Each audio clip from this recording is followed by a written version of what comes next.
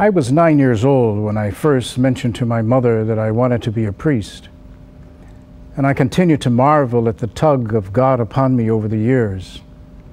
Through coaching and advice of religious sisters in school and our parish priests, I came to realize that there was indeed a call to serve the church as a priest, and even now as a bishop of the Catholic Church. I've never regretted responding to that tug on my heart and soul, and in Mary's words, I have found joy in God my Savior. I wish the same for those of you who are sensing a nudge from the Lord to come work in His vineyard. Don't be afraid to be generous with the Lord. If you feel that tug, there are several ways in which you can explore it further.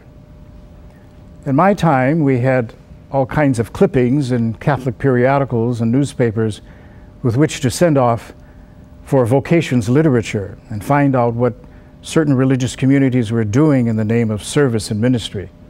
But today we have other avenues, such as the internet, where you can Google Catholic Church vocations and find there all manner of the religious orders and families that are doing ministry in the church, and you can dig deeper in order to find out where you might fit.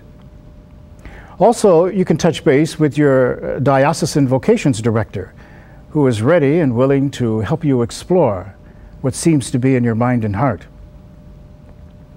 Try those avenues, but most especially, get on your knees and do some praying.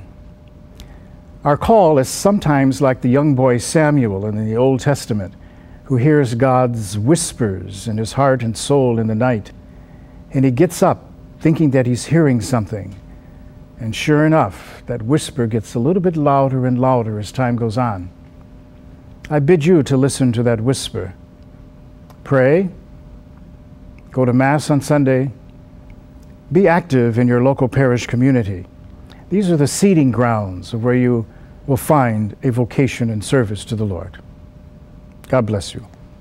For information on the priesthood or religious life, log on to www.ewtn.com/religiouslife.